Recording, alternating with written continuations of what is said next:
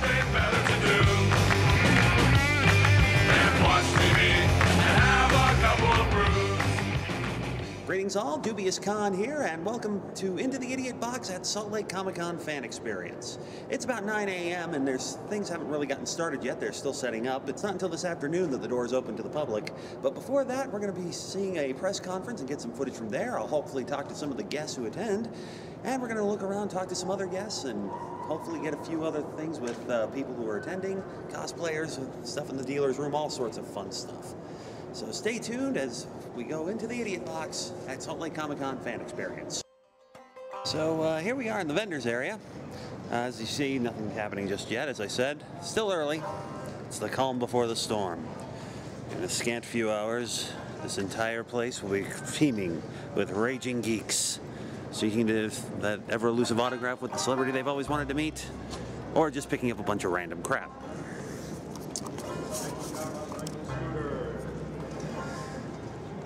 Things are going to be interesting around here.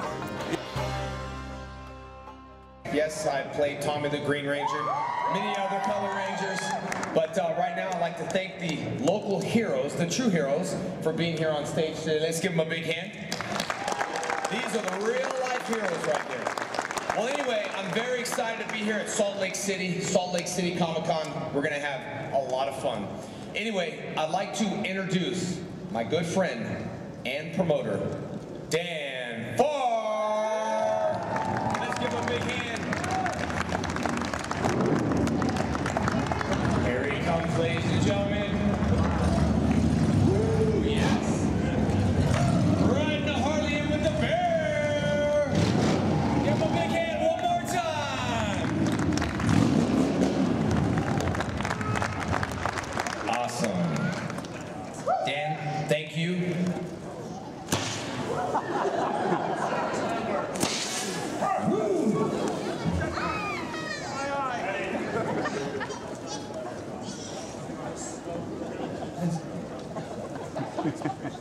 I wonder if I should be a little nervous about this. I don't know.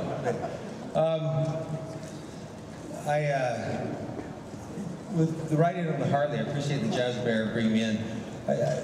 Last time that happened, I said it's a good thing my parents aren't here because I've always been taught since I was young not to ride motorcycles. Well, my parents are here, so I'm in trouble. But I wanted to take a minute just to make some introductions here, and also thank you all for being here and the support that we've had from the media and from everybody in Salt Lake City. By the way, my name's Dan Farr. I know I've been introduced here, but I'm the producer of Salt Lake Comic-Con, and it's been such an amazing opportunity. But I'd like to take a minute and thank, again, I heard Jason thanked our great servicemen and the police department, the fire department, everything. You know, we have so many great heroes in this city, people that help us all, and I want to thank them for being here. So next, I'd like to introduce Governor Gary R. Herger. Let's see where he is. He's going to come up and join us here. As he's coming up, he doesn't have to run, but as he's coming up, I want to tell you, I can pretty much guarantee no other Comic-Con has had the support from the...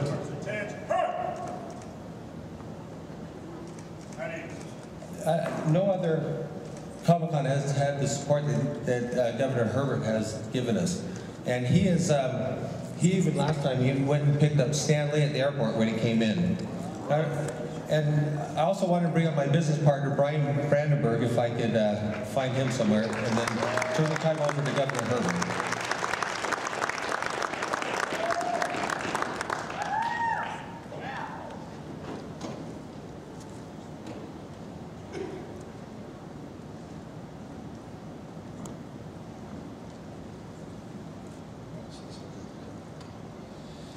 Well, thank you, Dan. I'm honored to be here and appreciate the good work of many that have put this Comic-Con on, and appreciate the good work of people. I think we need heroes in life, and it's nice to have so many superheroes here today and through this Comic-Con. As Utah's governor, I have a significant role to play. I don't think I'm necessarily a superhero, But I don't take myself too seriously in the role of governor either. But I want you to know, have my own action figure. So, I feel right at home with the action figures that we're going to have here today, and with my own action figure bobblehead doll there. Let me just suggest to us all that this is a kind of a unique thing that's taking place here, the phenomenon that we have around the country, but no more unique than it is here in Salt Lake City. I congratulate Dan Farr and Brian Brandenburg for their efforts of finding this niche in the marketplace here in Utah and bringing the Comic-Con here. They kind of personify the adage of go big or go home. They've done this in a significant way, and they put this together this past September, as a lot of you know, was the largest Comic-Con in its inception in North American history. And it was epic in its proportions, and the largest convention we've ever had here in Salt Lake City. 52,000 tickets were sold, over 72,000 people that participated. Remarkable event, and this year, as we sometimes wonder, is the sequel going to be better than the original? And the expectations are that in this case, the sequel is going to be even bigger and better than the original here. I know we're planning on nearly 100,000 people to come and participate here at the Comic-Con FanX convention here this weekend. So not only 100,000 people, but they've doubled the floor space for more exhibits and more opportunities. They've got a place set aside for the young people to have a specialized area for them to visit. And their Salt Lake Comic-Con Facebook page, and this is the proof, you know, is the most popular Facebook now in all of Utah. So again, they're doing some great things. And why not? We see many of the stars that are listed. They're going to be here. William Shatner's coming back, Billy D. Williams from Star Wars, and others of that cast. I see my friend Micky Dolenz is over here from the Monkees. Great to have Micky here with us. Chandler Riggs of The Walking Dead, just to name a few. So it's going to be a great opportunity for people of Utah and the Salt Lake area and others even outside to come and hobnob with some of their figures and get to know them and see them up close and personal. Our slogan in Utah, as some of you know, is Life Elevated. And we think life should be elevated. We aspire to greater heights and become better people. I like Leonard Nimoy's as Mr. Spock in Star Trek, where he said, live long and prosper. So we say to all of you, may the force be with you. The one superpower I do have as a governor is the ability to do declarations. So I'm going to exercise my superpowers here on this declaration I'd like to present. Whereas in the beginning, there was one Salt Lake Comic-Con, and it showed us that it is good to follow our passions and act like, dress like, and live like, nay, to be heroes. Whereas the great state of Utah and Comic-Con fans throughout the land, in conjunction with Dan Farr Productions, created a record-setting, sold-out inaugural Salt Lake Comic-Con event, which created a greater demand for heroes and opportunities to don a cape and perform acts of heroism. Whereas Salt Lake Comic-Con FanX is expected to draw more than 100,000 attendees and to be a forum for fans from all walks of life or circumstances to be heroes, as well as to create more awareness and opportunities for more Utah residents to unleash their inner heroes in their everyday lives. Whereas today is the day to become a hero for those who matter most in our lives. Today is the day to ensure that in the brightest day or in the blackest night, no evil shall escape our sight and our might. And whereas from this day forward, Comic-Con fans throughout the great state of Utah and beyond are encouraged to be heroes to our families and communities by helping and protecting one another, so our communities will be a better place to live, to work, and to play, and our great state will be a shining beacon of light and hope.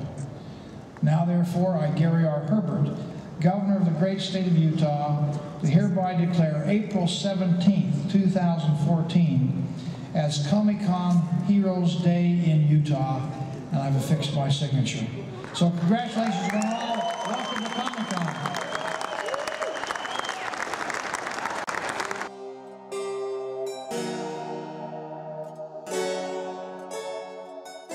All right, gang, first interview here on Into the Idiot Box at Salt Lake Comic-Con Fan Experience. I've lucked out, got the person I really wanted to talk to. Ladies and gentlemen, the one and only, the Mistress of the Dark, Cassandra Peterson, a.k.a. Elvira. Cassandra, thank you very much for taking the time to talk to us. You're welcome. Thank you. So, what do you think attributes your longevity? What makes Elvira so appealing to everyone? Oh, golly, I don't know.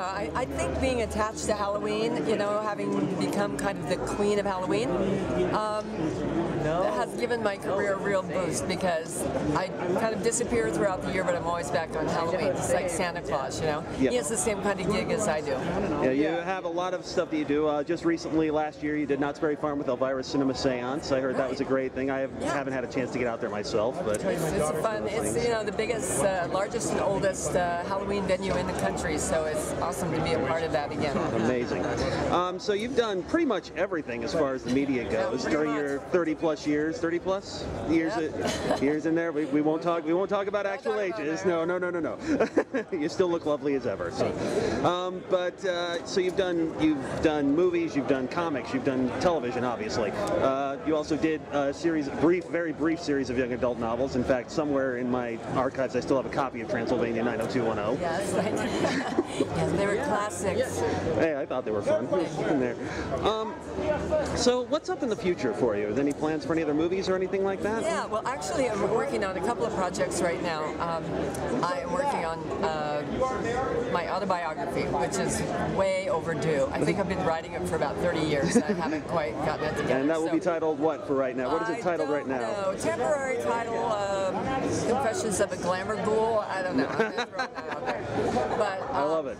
Thank you. And so I'm writing that and really making up my mind to get that done. And then I'm working on my next big project that I'm working on getting launched is an animated television show. Oh, that would be great. Yeah, so would it be for prime time or? You know, I don't know. We're going with an agent pitching all different directions for it. So all right. We'll see. All right. Well, I don't want to take up too much of your time. There's other people waiting, so we're just going to finish this off with what I like to call the random favorites. I'm just going to rapid fire 5 things of your favorite things. Just answer as quickly as you can. Okay. I am kind of holding an unofficial contest to see how many people who gets through them the fastest. All right. You ready? Okay. Yeah. Here we go. Favorite movie? Oh God, you already House on Haunted Hill. Okay. The Vincent Price version, I assume. Okay. Favorite book? Interview with the Vampire. All right. Favorite band or music artist? Right now, Jack White. Favorite sandwich? Oh God, anything veggie. Okay.